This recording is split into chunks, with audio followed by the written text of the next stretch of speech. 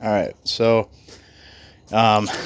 this is EMT electrical conduit. Bought this from the Home Depot. It's $2.99 in bulk. I've sawed it in. I sawed this pipe in half, Phil Swift style. Just what I used for that was I had a I got a Milwaukee saw, and then I don't know, a diamond tip blade for the saw. That's what the blade looks like. But anyway, there's a lot of videos out there of this pipe here and people using hydraulic presses to bend it. I wanted to know whether or not I could hammer it, and so I had to go to the Home Depot and buy some just to do a test. So I'm putting this video out there.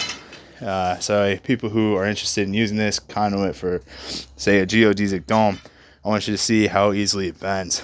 So I don't know how heavy this hammer is, maybe like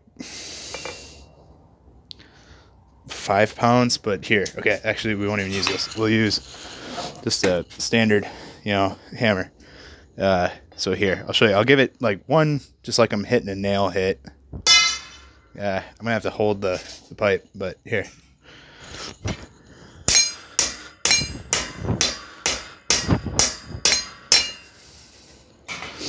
Alright, so I hit the pipe 10 times, about as much force as you need to hit a nail, and it flattens it out pretty quick. So you can use a hand,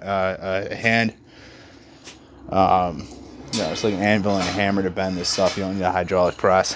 And then I just got a quick caliper, or a protractor, sorry, and just making sure that these are all bent to 15 degrees. So I don't know, it's all right. It's whatever. I'm not gonna try to show it, but anyway, yeah, EMT conduit can be bent and can be pounded flat using a hammer.